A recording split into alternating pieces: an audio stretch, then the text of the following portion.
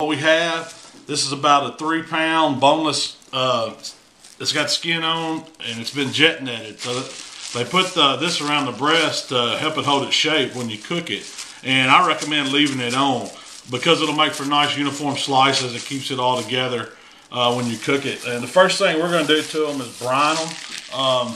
You can see it doesn't have skin, it's got skin on one side. What I do with the brine is do something simple. Today I'm using brown sugar, a little Tony's Cajun seasoning, some black pepper, and a few bay leaves. And always use good food safety rules when you're handling poultry. That's why I've got these gloves on. But I've already got my brine made up, got it chilled with some ice. Put it in a little bowl. That's a trick to keep it from spilling all over your refrigerator. If I get this thing to cooperate, we're going to throw this breast down in here. Let it soak real good, and it needs to soak for about 6 hours, but it won't hurt to let it go overnight. I'm going to stick this in the fridge, and after it sits a while, I'll fire up the cooker and I'll show you how we're going to season it up and the process for smoking. All right, now comes the second step of this boneless turkey, and I've had it brining for about 6 hours. I take it out of the brine and let it drip good, and you can see it's already started soaking up some of the flavors from the brine. The meat kind of changes color a little bit, and that's exactly what we wanted. I got my cooker fired up outside, and while it's warming up, I'm going to go ahead and season this breast up. And what I did, I took a stick of real salted butter, melted it in this aluminum pan on top of the stove, and I'm going to put the breast in, bottom side first, and kind of move it around, and then I'm going to flip it over and get the top side real good. I'm going to season both sides. And what I'm using today, this is a seasoning that I like to use on turkeys. And it's basically a kosher salt mixed with granulated garlic, some poultry seasoning. It's got some black pepper in it, a little bit of cayenne. But the main flavors is the garlic and the salt that's in it. It's accented with the others.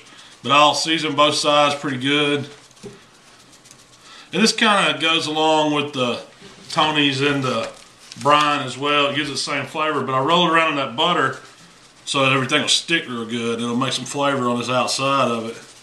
And I'm actually going to start it out in this butter bath. I'm going to put just another stick of butter in here to bring it on up. A lot of times I'm doing 2 breasts, and it'll fill up the pan. You don't want the butter to get completely over it, but it needs to come up on the side a little bit. It'll kind of keep it tender. But that's the breast seasoned up. And now we're going to take it out and put it on the smoker.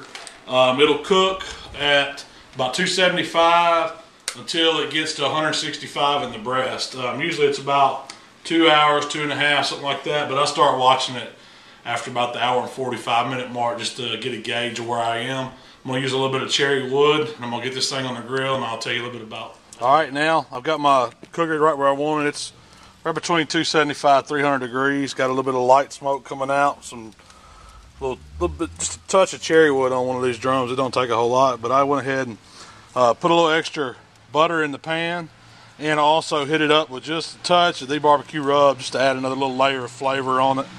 And we're going to let this dude smoke for about 1:45 minutes. I'm going to come back and probe it with my Thermapen and check and see where we're at. All right, I've had this breast on for about 1 hour now in the butter bath. What I'm going to do now is take it out. I've done got it started good, and I like to just take it out and put it right on the grate. Give me some good straight grate flavor from it. I do this with my chicken too after I cook them in a butter bath. They'll go partial time in the bath, but eventually they got to go right back on the grate to set them back up. This is going to make it bark up a little bit better on the outside, get that skin nice and bite through like we want it for turkey, and it'll be really good. All right, it was about 2 hours and 10 minutes on the cooker, and pulled up my Thermapen and checked this turkey breast, and it was right where I wanted it, 165 degrees.